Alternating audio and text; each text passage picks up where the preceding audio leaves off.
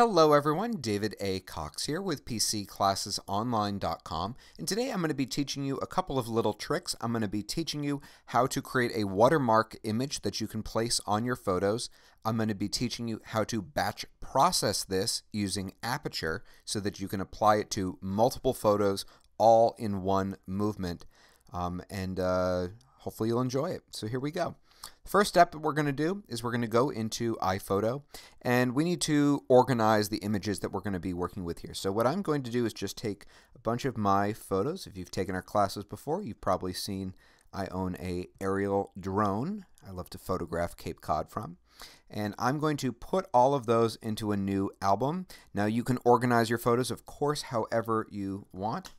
So now that I have that, what we're going to need to do is create the watermark image. Now, you can do this using multiple programs. You can do this in Photoshop, Photoshop Elements, or my personal favorite, you can use Pixelmator. Now, some people, when they like to do this, they like to just simply create a signature that they put over it. Others will actually put the word copyright. Others will just put a logo. In my case, I'm actually just going to put a logo for this, but the process is the exact same regardless. So when you have your blank canvas, what you're going to need to first make sure you do is that you remove the background. So I can just simply uncheck this, okay? And now if you have a logo, in my case I do, you can just drag and drop that right into your project. Here's mine. So I'm just going to drag it and drop it right in here. Now if your logo is, let's say, a JPEG, see here how it's transparent and we have these little checker boxes in the background? What you would need to do is go through this image and delete any part that is white. You can use the eraser, or much easier, you can use the magic wand icon, which will look for similar colors and select them, and so that you can delete it. Once you have your image, let me just kind of fine-tune this just a little bit. Okay. You can crop it if you like, just kind of narrow it down.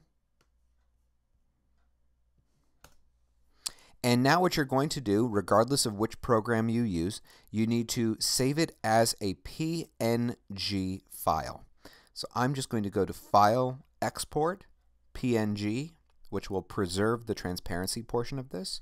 I'm going to call this image Watermark and just simply save it to the desktop. Don't need that anymore, so I can delete that project. And now what we're going to do is we're going to use the program Aperture. If you'd like, we actually have an entire class on Aperture Basics, which are available, of course, on our website at PCClassesOnline.com, completely for free, as with all of our classes. So here we have the images that we're going to be working with. You could theoretically do this one at a time, but it's, of course, a lot easier, at least in my opinion, if you batch process this. So you're going to need to highlight and select whatever photos you're working with. In my case, I'm just going to do Select All, which is, of course, Command A on the Mac. Go to File up here at the top left, Export. The first option under Export is Versions. And now from here, I can tell it, of course, where to go. I'm actually going to create a new folder in my case. I'm going to call it Watermarked Version. And here where it says Export Preset, you're going to want to change that to the final option, which is Edit, which will bring up another menu. From here, check the box on the right-hand side that says Show Watermark. Now you can choose to have your watermark either be in the center, lower right, lower left, top right, or top left. Totally up to you. In my case, because this is really just a logo, I'm actually going to do center. Go here to Choose Image, which will open a Finder window, and you can just point it to wherever that image may be. And now, if you like, you can choose to or not use Scale Watermark. I'm actually not going to in this case. I actually would rather it be a little bit larger.